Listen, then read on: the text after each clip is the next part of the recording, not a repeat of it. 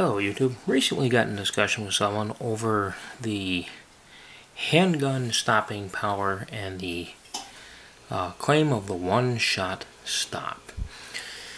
And this person claimed that the reason he carries a 45 is because, well, if I only need one bullet, then it's got the best one-shot stop of anything else, and I only need the one bullet. For starters, the one-shot stop, yeah, it's a percentage of number of shootings where one bullet stopped the individual. It doesn't say if they killed them, just says that they stopped them. Now, for starters, the 44 or the 45 ACP is not the top of the list when it comes to the one-shot stop. The 357 Magnum is. It was 125 grain 357 Magnum, federal jacketed hollow point, and it has a 96% one-shot stop rate. Out of 641 shootings, it had a rate of 615 stops, one-shot stops.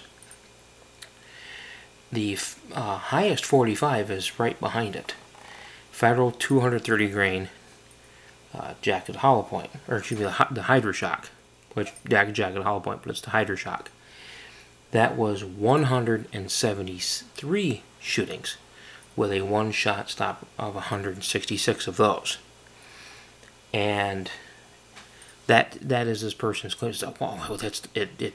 You know, it's got the best one-shot stop. After all, it doesn't. But that's kind of beside the point. And I think people are getting hung up on the whole, which is part of the whole thing with debating the caliber.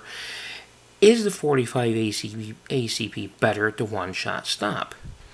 Yes and no. According to these statistics, it is. But is that really the only point? Are you relying on one bullet to do the job?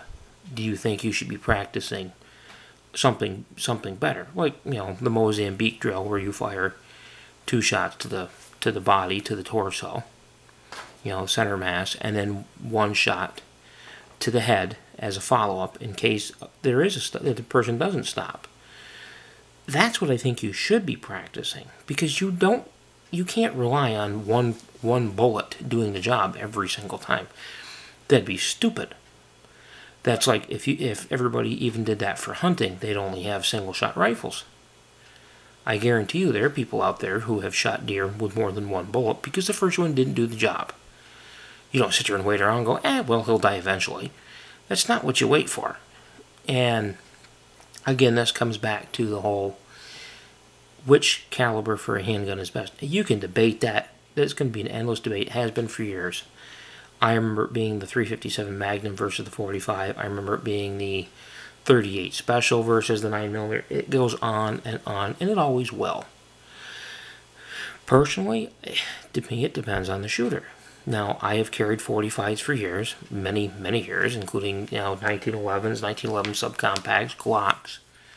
I have carried one or another, but I do prefer 9mm. Why? Because I can get rounds more accurately on target with a 9mm. And 9mm, even when it comes to the one-shot stop, is no slouch if you want to go there. The best is the Spear 9mm plus P 124 grain gold dot. Out of 74 shootings, 65 of those were one-shot stops, which brings it to 88%. It's no slouch.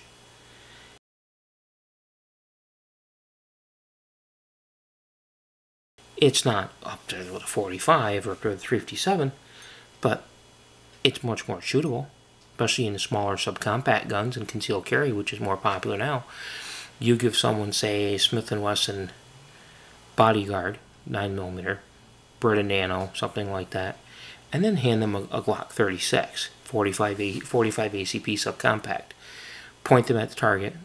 Say, okay, we want 5 rounds on target as fast as you can put them there. I guarantee the 45 is going to look like, you know, Ray Charles with an Uzi, which is how this person that I know shoots. They depend on that one, they depend on the bullet. The other argument I hear is that, well, if I don't hit the person right where I want to be, the 45 is still going to stop them. That is a load of crap.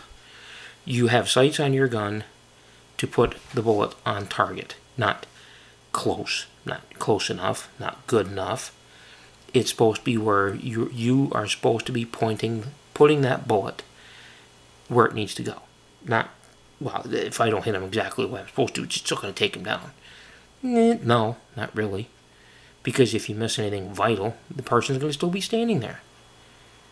You're aiming for center mass, heart, lungs, arteries, things that are going to put the person down if need be. You don't go out and shoot a deer or something like that with a rifle. Well, yeah, I hit him in the gut. Well, it's good enough. He'll die eventually. No, you aim for the vitals.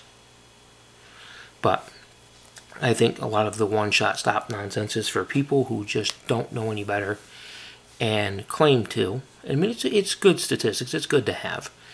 But to try and rely on that and that alone, it's nonsense. So there's my thoughts on that today, YouTube. I'll have a good day.